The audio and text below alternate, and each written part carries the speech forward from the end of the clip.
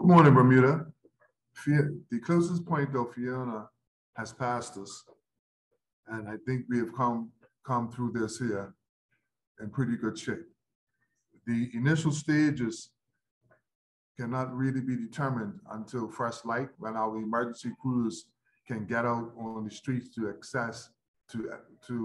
assess the actual damage that we have received. So I'm asking the public to stay off the roads for as long as possible, so that our emergency crews can be out on the roads, so we could determine what is the state of our roadways. Those that are wanting to do work around their homes, my suggestion and advice is to be careful. I would advise that we stay inside, because the worst is gone, but we're still in the throes of tropical storm winds. So we don't want anyone getting hurt at this time. So I will pass it on now to Dr. Gashad of the Bermuda Weather Service to give us an update. Dr. Gashad. Thank you, Minister, and good morning, Bermuda. We do have the closest point of approach, which has officially passed us. Nonetheless, I would like to caution that we do remain in hurricane force winds, and there are a few more significant rain bands to get through before we start to think about downgrading our warnings. The downgrade of the hurricane warning to the tropical storm warning will probably be in the next couple of hours, so probably by the 9 a.m. advisory, and then winds will be expected to abate below 50 knots by around 10 a.m. Then thereafter, we'll see a lingering period of tropical storm force winds into the mid-afternoon, and probably you start to drop those tropical storm warning by 3 p.m. So just to reiterate, we are still under a hurricane warning that may be dropped by 9 a.m. And then further tropical storm warnings will be posted until probably mid-afternoon at this stage. And I did want to just run through some of the worst experienced conditions that we've had thus far, based on preliminary estimates at 7 a.m. National Museum of Bermuda, Commissioner's Point and Dockyard experienced sustained winds of 73 knots, that's 84 miles an hour, and a gust to 98 knots, that's 113 miles per hour. Again, these are preliminary numbers. Down here at LF Wade International Airport, where we're based at the Bermuda Weather Service, we've seen sustained winds of 50 knots, that's 58 miles per hour, and a gust of 70 knots, that's 81 miles per hour.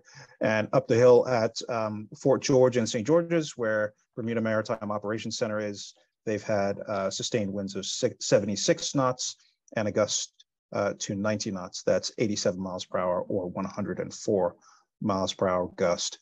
So to be sure, a significant event here in Bermuda.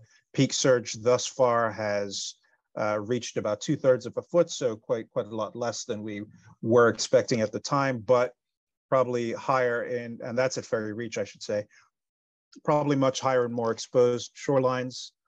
And that peak storm tide is just approaching now. So we've got high tide at 7:30.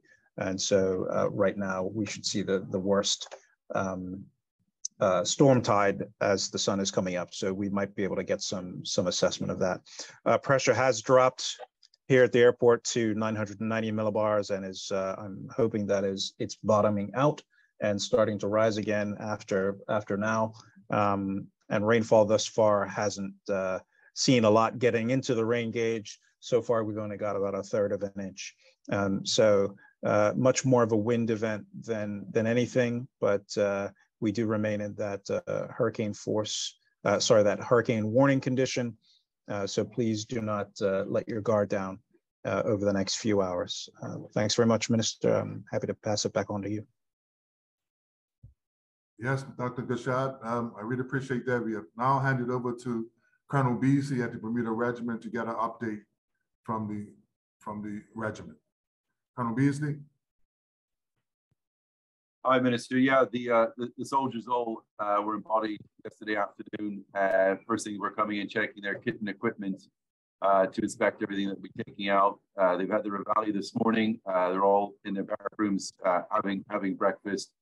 And we're certainly just on the wait until the wind reaches the threshold where we can conduct reconnaissance across the island for any issues that will prevent emergency vehicles transiting towards the hospital is the first requirement that we do. And then once there's a safe route throughout the island, it'll be making sure there's either two routes or secondary roads. The Royal Bermuda Coast Guard is standing by to put their boats back in the water to service any of the islands and any residents that may be in distress out there. All the crews do have EMR or EMT placed with them. So the 5 response teams, 15 soldiers in each of them, will be able to cut across the island quite quickly to understand the situation and then be able to take proper actions from there. We do ask it if anybody has a call for service, you please do it through the EMO central number, and the new applications that EMO is using can task us or any other service appropriately. And I'm sure that number will be given out at the end of this brief.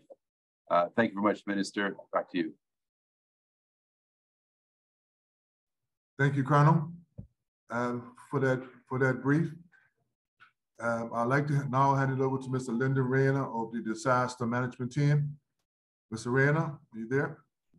Good morning, everyone. Yes, Minister. At the moment, we are, as the Colonel said, we are just waiting for press light before we can start some assessments of what's going on across the island. But overnight, it has been relatively quiet.